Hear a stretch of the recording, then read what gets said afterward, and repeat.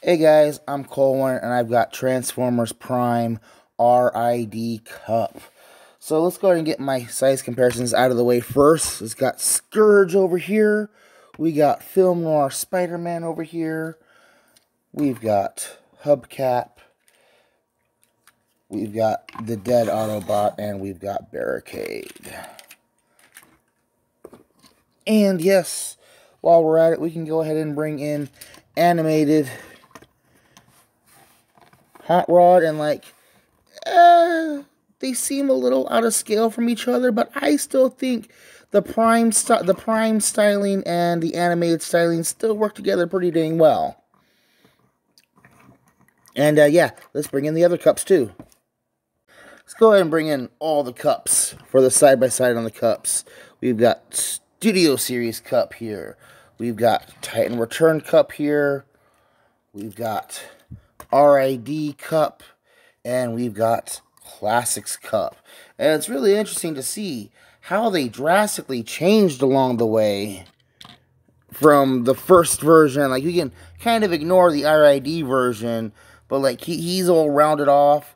He's, again, ignoring him, and these guys go really angular and stocky, and like they're all the same character, but just different interpretations on them. It's really interesting to see that. Prime RID Kup here is a repaint. This mold was originally used for Prime RID Ironhide, a red truck actually, but it makes for a good Kup figure also.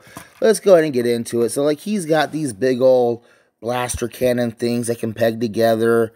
It doesn't matter which direction you peg them together. They're exactly the same actually, but Transformers Prime came out after the Transformers movie, so Ironhide would have double arm guns, and so does Kup here. This Kup actually would kind of be a rough, tumble, younger bruiser of a Kup, but you know, he's got like the football head going on. He's got the bulky shoulder pads. He's got ball-jointed shoulders, ball-jointed elbows, no waist. That's because of the transformation. He's got ball-jointed hips, at the hip swivel, a nice knee bend, and he's got like ball-jointed ankles in a weird way, so you can get some nice, good posability out of this guy. We did the comparisons. Yes, we did that. We did that. So let's go ahead and get into his transformation, shall we? So this thing right here actually, he has very little backpack. He carries his bulk very well. This part right here is not supposed to be like that. You see, it actually is meant to hang like that. But that looks really ugly. So you can just pop it off and redo it like that. But for transformation, we do need to return it to its original position.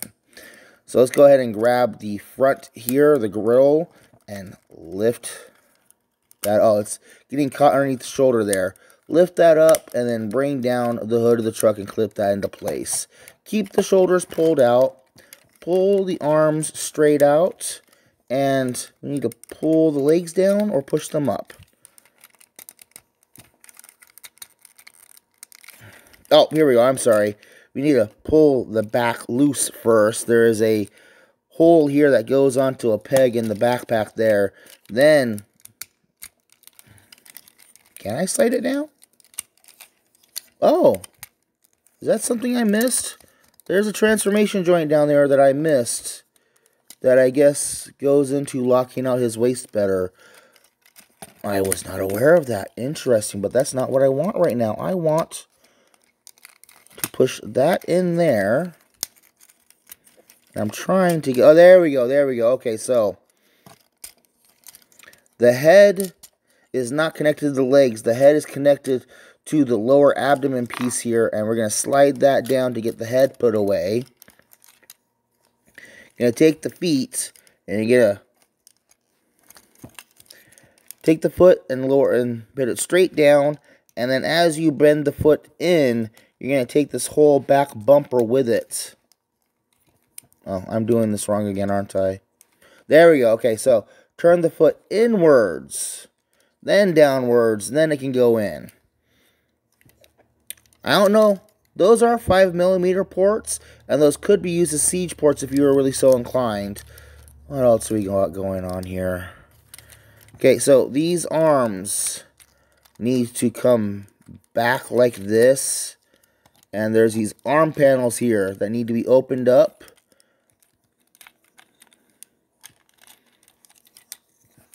Straighten the legs out, peg them together, open the arm panel, bring the arms down to fill in the side panels here.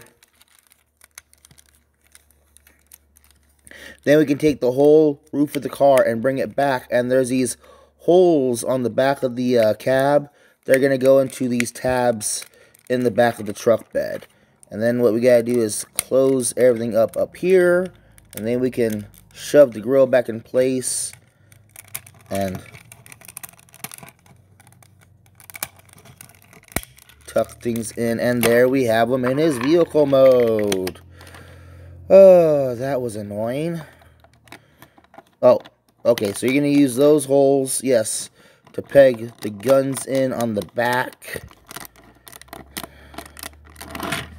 And we have him in his vehicle mode. So, let's go ahead and get the other vehicle comparisons out of the way. We got Scourge, we got Hubcap, we've got the Dead Autobot, we've got Barricade, we've got Film Noir Spider-Man,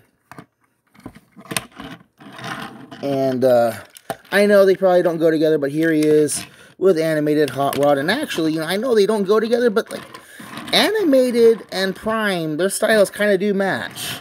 So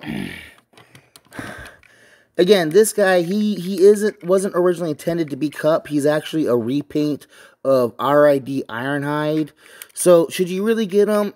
I mean, I think he's a fun figure on his own. Here's very minimal undercarriage. He's got a good, nice, strong vehicle mode.